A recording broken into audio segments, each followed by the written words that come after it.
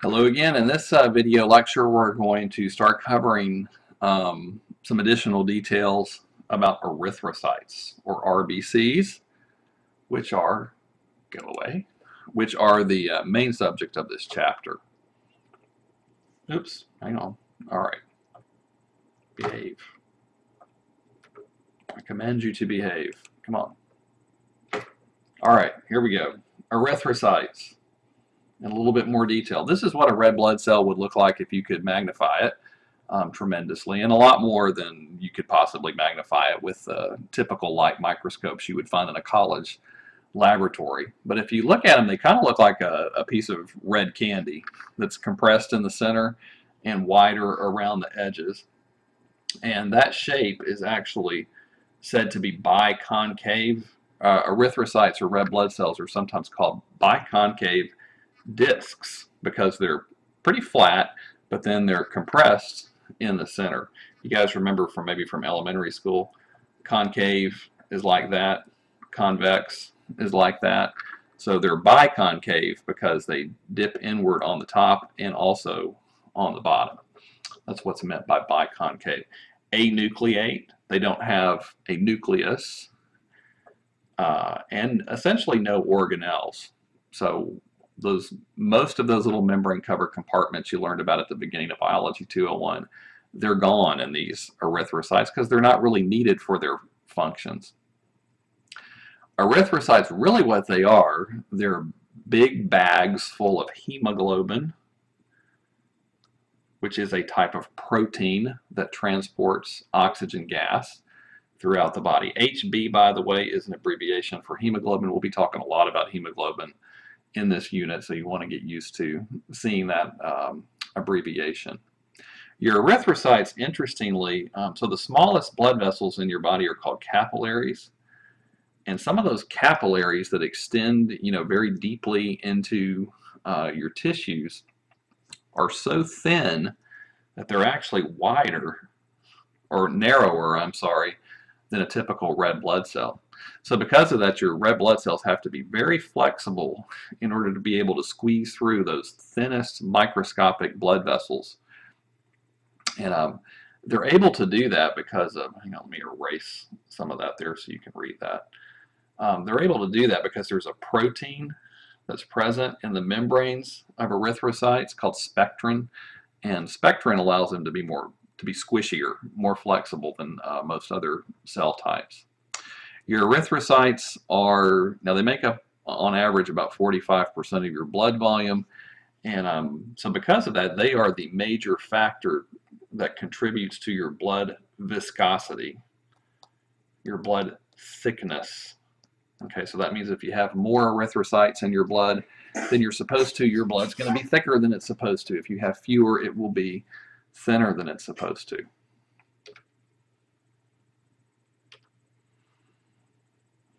All right, so why do your erythrocytes have that biconcave shape? And the reason why that occurs, red blood cells, their main function is gas transport, O2. Okay, so O2 enters red blood cells by diffusion, and it has to exit the blood cells the red blood cells by diffusion as well. So things that function in diffusion need to have a large surface area, or things that function in absorption need a large surface area to allow substances to pass across. So that biconcave shape that it has, it actually gives the erythrocyte a larger surface area, a larger membrane surface area through which oxygen gas can diffuse inward and outward. Inside an erythrocyte, so we said this hemoglobin protein is pretty important, and about 97%, if you remove the water, about 97% of what you would have left making up the weight inside an erythrocyte is hemoglobin, these hemoglobin proteins. Again, hemoglobin proteins bind O2. They drop it off in your tissues. They pick it up. Hemoglobin picks up oxygen gas in your lungs, and then it drops it off in your tissues, which we'll be learning more about later. Your red blood cells don't have any mitochondria. If you guys remember from Biology 201, the mitochondria are the powerhouses where ATP is produced through aerobic cellular respiration.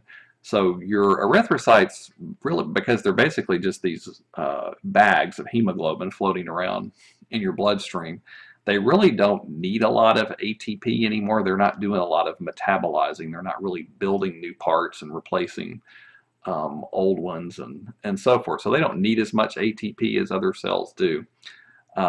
They can produce it. They can produce it through anaerobic respiration, kind of like your skeletal muscles do when you're sprinting. And you can make ATP quickly. You don't require O2 to make that happen. So your erythrocytes can do that.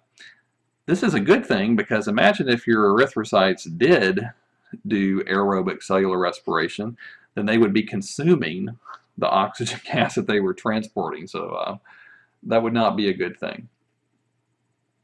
Your textbook points out as well that the shape, the limited components, the fact that they're really nothing but bags of hemoglobin makes your erythrocytes a really good example of form following function. Remember, maybe you heard that expression at the beginning of Biology 201. The shape of these cells is completely optimized, and their composition, their structure is perfectly optimized for their job, which is basically to pick up oxygen and drop it off in your tissues.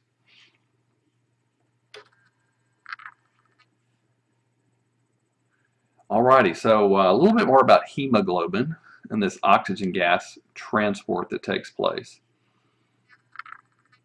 Hemoglobin, so your red blood cells, that's their main job, is to pick up oxygen gas in the lungs, transport it to your tissues, drop it off in the tissues, and then go back to the lungs and pick up more oxygen gas. So because of that, hemoglobin has to bind reversibly with O2. All right, so if this is a hemoglobin protein, that means O2 has to be able to attach, but then it also has to be able to leave the hemoglobin and enter into the tissues where it's supposed to go to supply cells.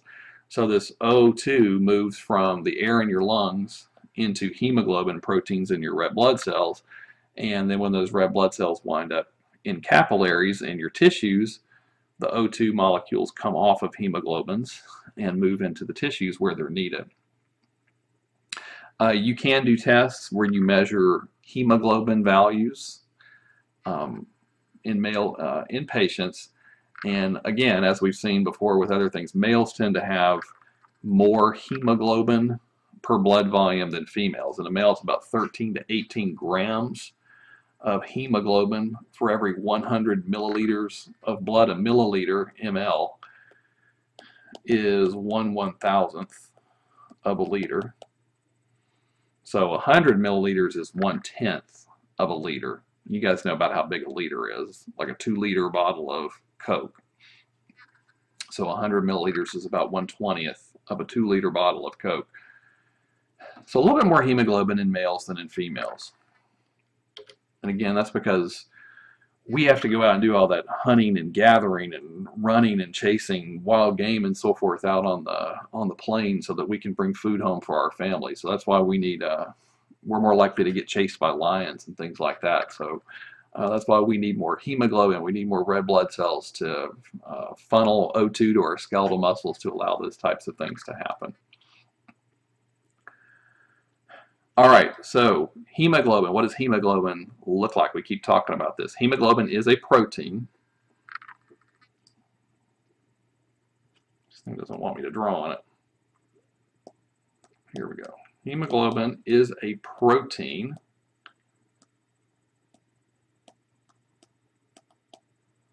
So it's a large organic molecule.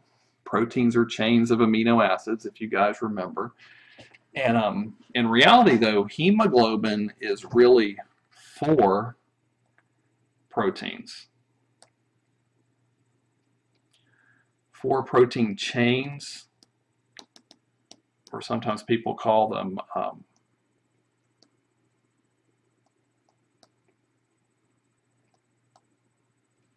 All right, here we go. Polypeptide chain. Sorry, my stylus is not cooperating with me here.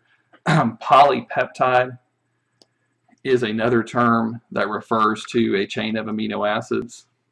So you'll see, sometimes you'll see those expressions used interchangeably if you're reading along in your textbook. So hemoglobin consists of 4 polypeptide chains or chains of amino acids. They could also be referred to as 4 proteins as well. 2 of those are called alpha chains, and 2 of those are called beta chains. And they're also known as, this is the Greek letter alpha, alpha globins and beta globins. All right, so on this diagram over here, that little brown squiggly there and that brown squiggly there, those are your 2 beta globin proteins, and the lighter tan ones over here are called alpha globin. So you put those 4 together and you have a big hemoglobin protein. All right, so then each of those globin proteins, alpha and beta, has 1 copy of a molecule in it called heme. There's 1, 2, 3, and the 4th one is over there.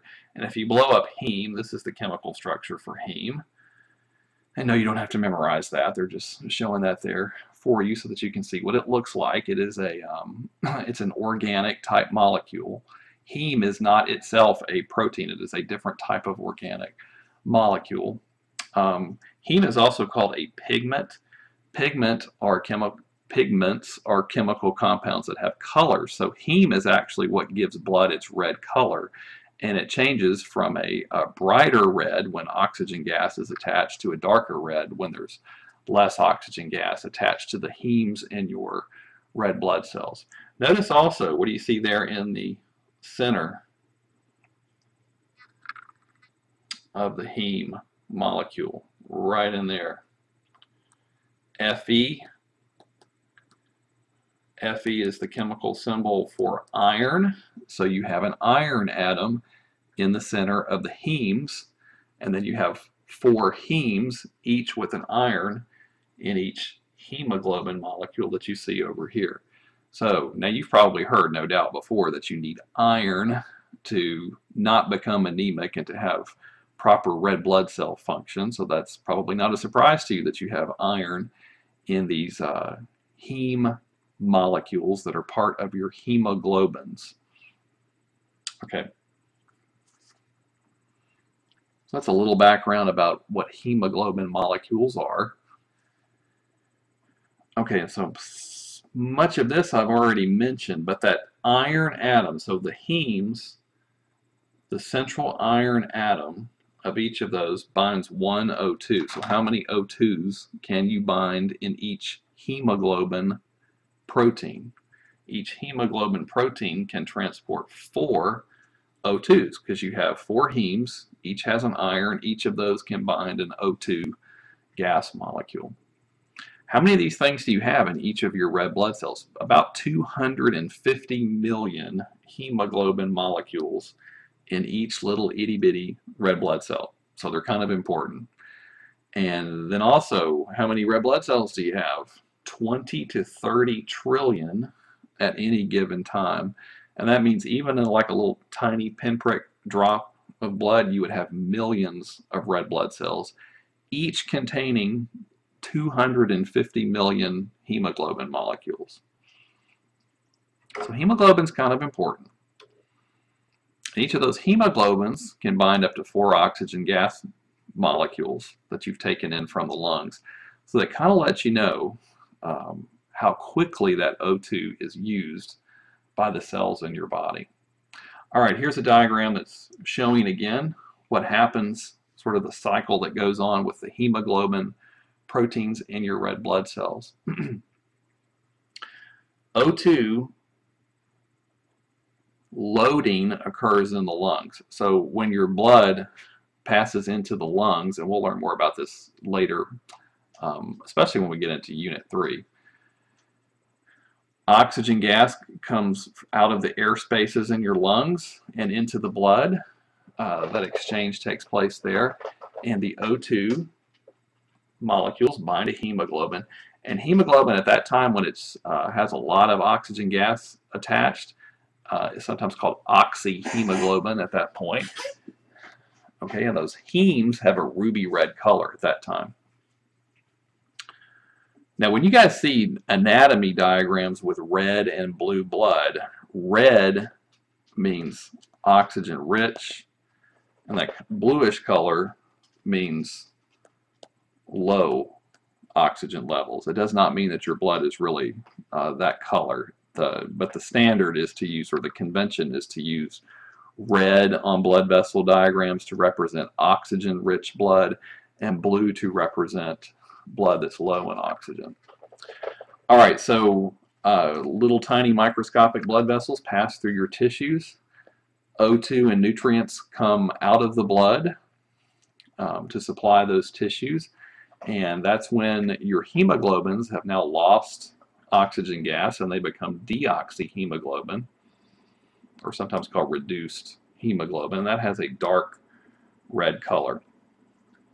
Also, your tissues over here are doing cellular respiration. And what's a major output of cellular respiration? Good old CO2. So that CO2 gets taken up by the blood as it's exiting a tissue, and some of that CO2, about 20%, actually attaches to hemoglobin. It does not attach at the same place where O2 does. But when hemoglobin has CO2s attached to it, that's called carbaminohemoglobin. And that's one of the ways in which CO2 winds up being transported in the blood back to the lungs so that you can exhale it out of the body, is by some of it attaching to your hemoglobin molecules. All right, so that was just a little bit of an overview of erythrocytes and introduction to hemoglobin. In the fourth video lecture for chapter 17, we're going to talk about blood cell formation. Blood cell formation, that is called hemato. Hemato, when you see that, is generally referring to the blood. And poiesis is a root word that refers to create or to form. So hematopoiesis actually literally means blood formation, and we'll talk a little bit about how that all works in the fourth lecture for chapter 17.